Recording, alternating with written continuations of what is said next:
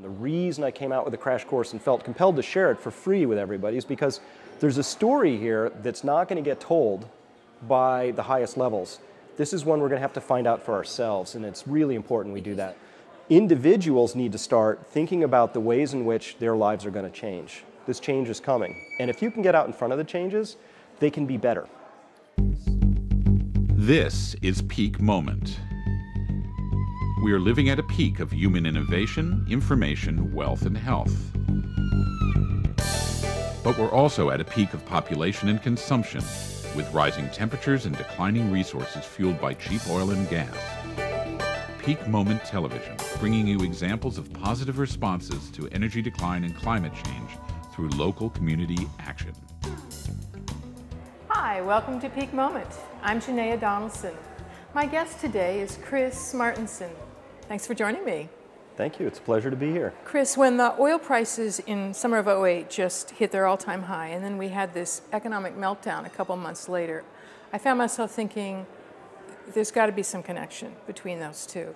And about a half a year later, I watched your crash course, you know, the free download, the free DVDs for people, and it's like I said, you'll know, because you've been connecting the dots about energy and the economy and a lot more for a long while. So I want to hand it to you. Tell us what the crash course is and why you did it. Well, the crash course is the end of about 3 years of investigation. There was just something that appeared wrong about the economy to me all the way back in 2001 or 2. You know what it was? I was watching my 401k statements and my broker statements just whoop, and I got really tired of my broker saying, oh, it's a blip, you know, stocks for the long haul, and it started to ring hollow. And so I started to really dig into the economy, and I found some things there that really, frankly, were extremely surprising to me. Because here I am, I'm a guy, I've got an MBA, I've been in business for a long time, I have a science background as well, I've been through about as much education as you should have to go through, and somehow in all of that, nobody ever told me how the dollar comes into creation. Seems like a really central, germane piece of the story, right? Not bad if you got a PhD and you don't, yes, I had they don't no tell idea. us that. So once I started looking at that, I said, well, what else don't I know? And all these things started to fall into place, and it was maybe a year after I started that energy fell into my lap in the story of peak oil. And once I put those two pieces together, I said, wow, there's a really enormous story here. And of course, there's a 30, which is the environment, which is really, I'm not looking at global warming quite as much as I'm looking at something more immediate, which is the depletion of resources. Soils, fish, ore bodies, timber, you name it. There's all these things that are disappearing at a really fast rate. In fact, these things are disappearing at an exponential rate. There's this whole thread of this story that suddenly snapped into clear focus when I understood we haven't just been growing. We've been growing exponentially. Our economy, our use of energy, our use of resources, all of that. And it's just, that's where the story came from. That's the cornerstone that I remember, and your charts, which, you know, go off the ceiling here. Exponential, it's like, it's not easy to grasp. What is exponential? I think that's the heart of what your course is saying. Oh, it is, and they are hard to grasp because we're humans. We think linearly, at least I do. And so exponential growth is if you're looking at a chart, it would look like a hockey stick. You know, like it starts out slow and then boom, the chart shoots up into the air, right? And whether we're charting the growth of lemmings, you know, on the tundra, or we're looking at the growth of our money supply, we see these sort of hockey stick charts all over the place. And you know, there's nothing wrong with that. We could live fine with that if we lived on an infinite world without any limitations. And the story became really fascinating to me because my main conclusion in the crash course is that we're alive at one of the most unique times of human history. We're alive at a time when an actual resource limit in the world will be hit. Suppose I had a magic eyedropper and I placed a single drop of water in the middle of your left hand. The magic part is that this drop of water is going to double in size every minute. At first, nothing seems to be happening, but by the end of a minute, that tiny drop is now the size of 2 tiny drops. After another minute, you now have a little pool of water that is slightly smaller in diameter than a dime sitting in your hand. After 6 minutes, you now have a blob of water that would just fill a thimble. Now, suppose we take our magic eyedropper to Fenway Park, and right at 12 o'clock in the afternoon, we place a magic drop way down there on the pitcher's mound. To make this really interesting, suppose that the park is watertight and that you are handcuffed to one of the very highest bleacher seats. My question to you is this: how long do you have to escape from the handcuffs? Days? Weeks? Months? Years? How long would that take? The answer is you have until 12:49 on that same day to figure out how you're going to get out of those handcuffs. In less than 50 minutes, our modest little drop of water has managed to completely fill Fenway Park. Now let me ask you this. At what time of the day would Fenway Park still be 93% empty space? And how many of you would realize the severity of your predicament? Any guesses? The answer is 12:44. If you were squirming in your bleacher seat, waiting for help to arrive, by the time the field is covered with less than 5 feet of water, you would now have less than 5 minutes left to get free. The one thing that I want you to take away from all of this, with exponential functions, the action really only heats up in the last few moments. Now, we know that other civilizations have crashed when they've gone beyond the limits of sort of their local resources. Mm-hmm. You're talking about global? This is global. There's no next horizon. There's no next continent. There are no vast new untapped resources that we don't know about. There's an enormous story unfolding right now, watching how China's running around the world acquiring resources, breaking out their magic checkbook for everything from the last known significant reserves of copper in Afghanistan, to which they overpaid by $1 billion compared to the next nearest competitor, to oil from Venezuela, to farmland in Africa, to oil from Canada. So it seems to me that at least one nation out there gets it, which is that the next couple of decades are really going to be denominated and dominated by who has access to what. And China knows how important that stuff is, and they're playing a different game, right? My clear sense of China is they're out of the starting blocks, they're running down the trail, and the United States doesn't even know there's a race. We haven't even started lacing up our shoes, right? I mean, we're back here still fighting the next level of the Cold War, all the little wars, being the military. It's an old model. It's the model we've run for a long time, and this is the reason why I do the work I do. It's because that's normal. It's very normal for cultures, for societies, for big corporations to continue doing what they've been doing, right? It's the reason why out of the original 30 Dow companies, only one is left alive. All the rest went out of business because when you stick to an old model, you stick to it until it runs out. And that's my concern. The reason I came out with a crash course and felt compelled to share it for free with everybody is because there's a story here that's not going to get told by the highest levels. This is one we're going to have to find out for ourselves, and it's really important we do that. Because they're invested still in living out the old story. Absolutely. It's perfectly normal. In fact, we should expect that. And so the old story is go out, defend whatever we have to defend, and have a big military spread out. And tell me what's the existing story, and then what story do we need to be finding? Well, the old story for the United States, and I think for a lot of the NATO countries in combination, is gunboat diplomacy. If you have a strong military and you can maintain a presence, you can control your access to the critical resources. So if you look at where the United States has its military arrayed in the Middle East, it's kind of all around the oil fields, and it's not an accident. That makes complete sense. But that makes sense in an old paradigm. And so people like me are starting to question, does it even make sense? Can you really secure access to something like oil, which, by the way, you have to put it in a big, slow ship that's now explosive because it's filled with a burnable substance, and sail at 12,000 miles? And to me, that doesn't sound like a strategy I want to put all of my eggs into. Yeah. I'd like to maybe have some eggs in a couple other baskets that are out there. And this story now, the crash course has been viewed, I think, about 1.5 million times all over the world, getting translated into various languages because people are getting it everywhere, starting to wake up to the fact that there's something in our narrative, something in the story about how we're conducting ourselves at this critical turning moment of history that doesn't really add up. The story just doesn't fit. Either they know it here or they know it here, but they know it somewhere. I think that unease that we are feeling just in this year with the crash and the foreclosures and the unemployment, and still the stock market is going up, and it's like I think people do feel that the ground has shifted, and we don't even know if there's a ground under us. Right. It's absolutely true that. I think that my analysis of the current market situation, first of all, we've completely misdiagnosed this problem. The diagnosis is really simple. I can sum up our entire crisis that we just had in 3 words. Too much debt. That's all it was. It's what we had. Too much debt. Too much debt.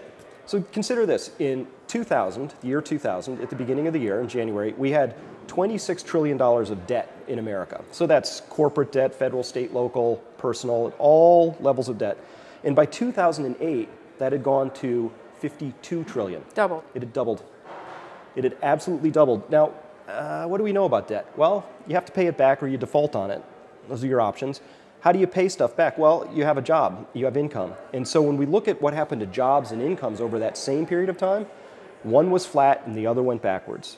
So while we were expanding our debt at exponential rates, the means to pay that back was stagnant or retreating. Wow. And so that's the story. It wasn't any more complicated than that. You don't have to understand fancy economic rules, how the Federal Reserve can still claim to have missed this. It was too confusing. It's not. It's a very simple story. It's an old story, and we just went overboard with debt. So to attempt to try and recreate the experience we had while we were living with too much debt is worse than foolish. It's wasteful, and it's going to be counterproductive. And it's kind of like taking 2 more steps up the step ladder you're about to fall off, rather than taking 2 steps down. And that's what we're doing. That's what we're doing. As a country, is just more debt, more money being printed, and so on. And people know that, and that's why it doesn't feel right, because we can look at that story and we can say, this doesn't make sense. If we took those same trillions of dollars we've been putting, trying to keep the banks going, and instead we were putting in a smart grid and a high-speed electric rail system, and we were actually taking the natural gas that we've got and figuring out how to build pipelines and distribution centers and turning our cars into LPG-fueled vehicles, I would have such a completely different feeling about where we're at. But trying to get everybody back to borrowing more money so that we can be like we just were, so that the status quo can be maintained, is a broken story. How do we get out of this? We have to start telling ourselves a different story. First, we have to recognize what the problem was. Some people use, I think... But people are doing it instinctively. The people that are getting, are tightening their belts, at Main Street. The governments aren't too much. Well, this is the great story of our day. People are getting it. Yeah. People all over the place. I'm sure your listeners are getting it. The people who come to my site get it. People we don't know about everywhere are getting it. I can feel that movement starting. And where people's minds go, eventually politics will follow. But for now, there's this very large and growing gap between people and politics. And this is starting to come out in various ways. And it creates a sense of dis-ease in people to know that we want to go this way, but we seem to be going that way. So when I hear people express the statement and say, our country's off track, that means something very profound to me. And I fear that when people in DC read that, they think we need a different policy tweak, or maybe we'll get angry at the bankers for a week and that'll go away, or they're just fundamentally, they are out of touch with the reality that more people have come to the conclusion is that we have to fundamentally change how, not just our relationship to debt, but our relationship to the world, our relationship to nature, our relationship to each other. That if we go down this path of status quo, we'll end up in a future that defaults into disaster, not one that we would shape by design. I see, Wile E. Coyote, Yes. dancing over the edge of the cliff and doesn't realize that he's only on air. I mean, that sort of feels to me like what we're doing. Yeah.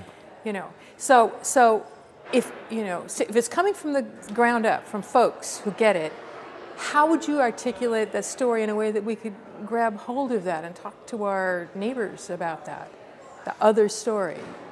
So I think it's as simple as this. In the long run, if I imagine, here we are, it's 50 years out, what does the world look like?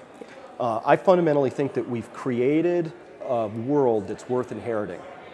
And what's a world worth inheriting? To me, it has intact ecosystems, and it's got fresh water. It has lots of opportunity. We have meaningful jobs.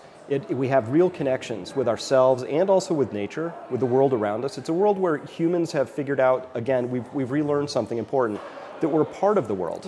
We're not separate from it. And we're fundamentally living within the carrying capacity of wherever it is we live.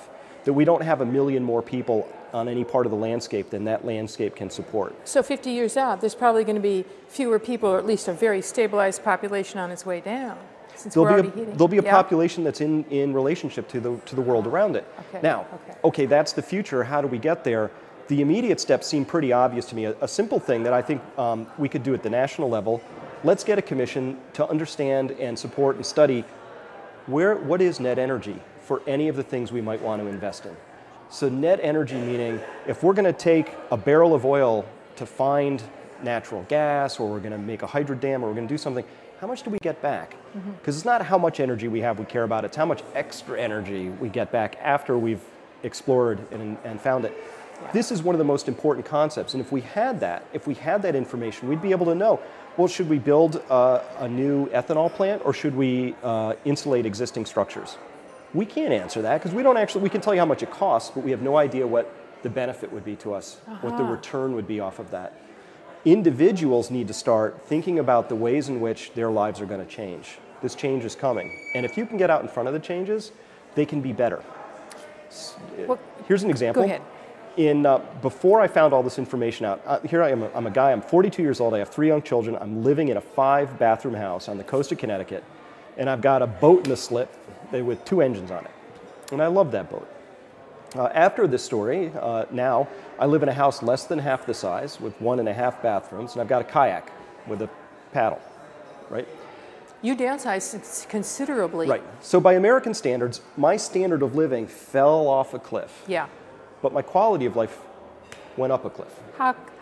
What did it, I mean, in what way is it the quality better? Because I started changing the stories that I was telling myself, whereas what was important to me before was my job and earning money and lots of symbols of status, and I'd sort of bought into the whole story of consuming, that was the acquisition of things was a way to get some sort of good feeling around things. I changed my story. My story now is, I said, the thing that's going to be most valuable to me going forward are the people I know. It's going to be my community. Mm-hmm. So I changed what I value, so it changed what I do, who I know, what I say, what I do. And in this reconnection with community, I found much more joy and satisfaction and a sense of purpose in my life. And it has nothing to do with stuff. It has everything to do with what I consider to be more important now.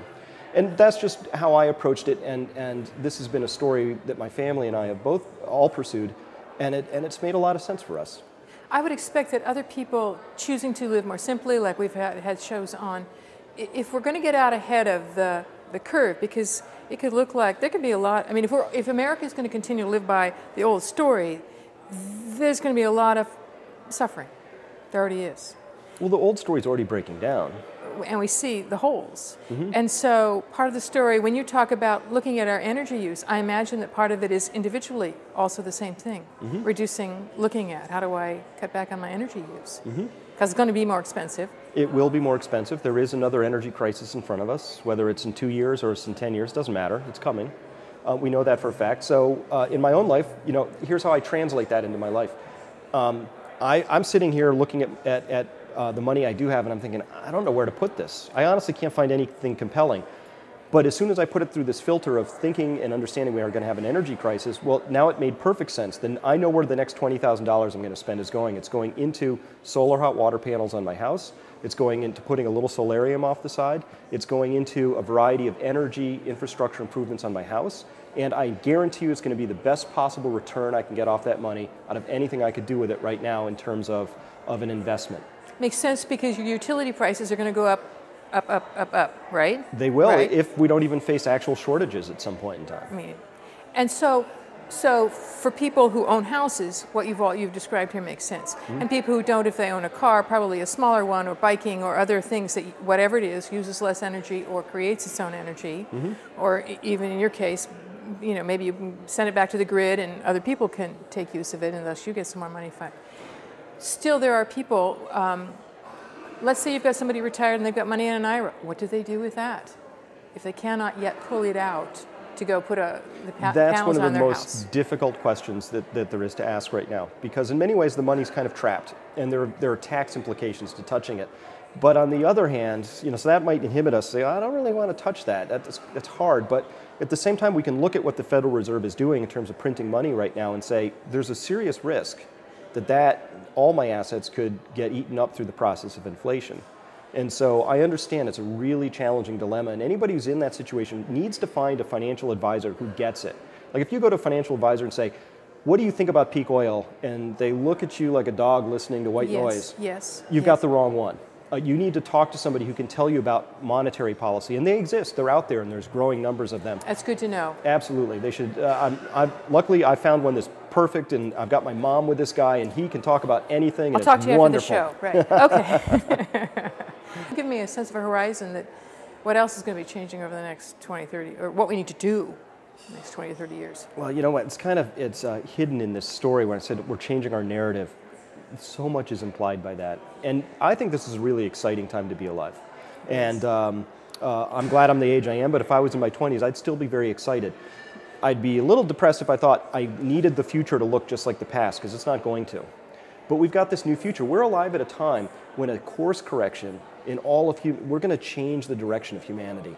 And this is just a fundamental time where you can have an enormous impact on the way things go and where we go. But where we might have had a lot of jobs that were involved in the complexity of society, right? You know, we have special communications directors for subregion, all these things that we do in service-oriented jobs. Our jobs are going to become a lot more tangible. And so you mentioned one, it's going to be farming in the new future is not going to be farming like in the old past. Farming in the future is a lot more sophisticated. It's going to take an incredible amount of knowledge. You're going to have to understand things like nutrient cycling in a depth that farmers today probably are mostly unaware. You're going to have to understand principles of permaculture. You're going to have to be a soil expert, because we're going to have to figure out how to get the same amount of yields not using the easy club of fossil fuel inputs. Right. And so this is going to require the talent, the passion, the motivation of our best and our brightest. And we can talk about jobs that exist like that all across the spectrum of our needs, our most basic needs in energy, food, water, sanitation, things like that. We're going to have to be more clever, more focused, more careful stewards. We're going to have to be more sophisticated. And I think that there's a lot of incredibly purposeful jobs in that sphere of things we just talked about. Which are the edges, the forward edges are just starting right now. I mean, I think of Paul Stamets and his research with mushrooms, Yes, yeah. for example, to cleaning out toxins and all kinds of other things that we don't even know about. Is one of those little A perfect seeds. example. I love what he's doing. Oh, yeah, right. We have about 5 minutes left, and I'm sure you have 20 minutes more. What haven't we covered? Well, you know, the thing that I'm working towards most right now, I think, first of all, we have to raise awareness around these issues, but we have to go beyond awareness into understanding. Awareness is just becoming, you know, aware that, like, maybe inflation is coming, but to really understand what that would mean to you, you have to do a little more study. How has it looked in the past, and what has it meant to other countries, and what shapes could it take, and all of these things before you move to solutions or responses. It's kind of like if I'm driving a car and I see my red engine light comes up, I am now aware that I have an engine problem, but I don't understand how my engine works. So anything I do to my engine is probably going to be an accident, right? So Right, we have this one path where we have to really raise awareness around the issues and build understanding at all levels, individually, with local councils, with the federal government, with corporations, everywhere. And at the same time, we need to start articulating that vision of the future, which is, if you don't know where you're going, it's very hard to get there. That's for sure. So we have to start painting that picture. What does that look like? And, you know, one way or the other, we'll end up in a future. I just would really like it if we could pick the one we're going to inhabit, and then we have to work back from there and think about all the things we have to do to get there. Okay. And there's going to be a lot of work, but it can be challenging, exciting. It's going to be maybe difficult. It could be disruptive. But if we do it right, I'll be honest with you, I truly think we have all the resources all the time that we need right now to get it done. And we don't need any magic new technologies? No, they'll be nice when they come, but we don't need them. When you talk about that kind of knowledge, the understanding, I want to say that your crash course, which is a big step in that direction, is probably one of the most astoundingly clear things that I've heard that takes very esoteric stuff that I didn't study economy. Helps me understand how we see it in our everyday life and how it's coming down the road and affecting us. So I really want to say thank you. You've done a brilliant job for lay people to understand these factors that are getting woven together. So first thing that I'd say to people is watch this and watch it a couple times and 3 times.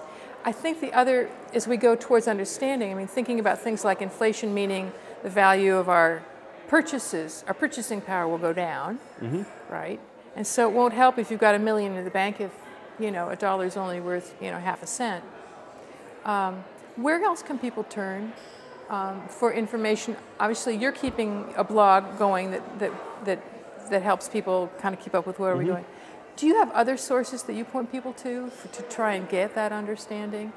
That discussion? Yeah, there's all kinds of sources out on the internet now that you can access very easily. There's just a tremendous number of great books that are written. I've got a collection of these resources on my site. Okay. I'm also a fellow at the Post-Carbon Institute. They've got some wonderful resources there. The transition movement has got some wonderful resources.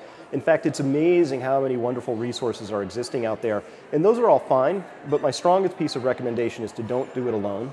and to find other people that you can be in community with as you move through this information. Because I give, the crash course is about getting the intellectual understanding, but there's an emotional dimension to that, right? So if the crash course is the left brain, let's take care of the right brain in another way. And it's going to point to, yes, some financial implications that you can take a lot of steps around. There's some physical preparations that occur to people. And then there's the emotional ones, which a lot of times I think get overlooked. I think they they're do the most in this important culture. ones. I mean, because in our culture, we so emphasize the intellectual, the ideas, and so on. It's like saying, but I'm scared about what might happen, or I'm, I'm feeling really vulnerable. I may lose my job, which means I lose my house, all kinds of stuff. And I think I'm finding that especially strong for me now, to have other people who get what's going on, may not understand all of it, but at least we see, current symptoms, and can say it's okay to be scared. It's okay to feel lost, and you don't know what to do, and and hold each other's hands through that. And, it's amazing how important that is. It really is. When I hold seminars and we get 50, 80, 100 people in a room to talk about the implications of the crash course, honestly, I could actually say nothing for the whole weekend, and they would get so much out of it, because these look like usually like 50 people you just swept out of the mall or off the street, and you put them in a room. They're just regular people now. They're farmers, ranchers, business people, housewives, single mothers, you name it. And you put them in a room, and they just get to see that they're not crazy or alone, and that they're actually normal. And that alone has an enormous benefit. So when I say people should find other individuals or community to share this with, there's a really powerful and even tangible benefit to go along with the intangible side of it. It's really critical. So don't be alone with it. That's my strongest piece of advice. Boy, that's a great piece of advice. Don't be alone with it. Yes, don't be alone with it. Well, thank you, Chris. I mean, you've just broken through a bunch of barriers for a lot of us, both on the intellectual level and your willingness to just spread this message, free on the net, which is incredibly generous. But I see, I expected the returns will be right there for you. It's because you don't want to walk that path alone. No. We want buddies, Absolutely. which is part of why I wanted you on Peak Moment, to say we aren't alone on this one. Thank you. Thank you very much for what you are contributing and for sharing that with us. Thank you. You're watching Peak Moment, locally reliant living for challenging times, and here we are. I'm Janaea Donaldson. My guest is Chris Martenson. If you value this program, come visit us at our website and see how you can contribute. peakmoment.tv. Join us next time.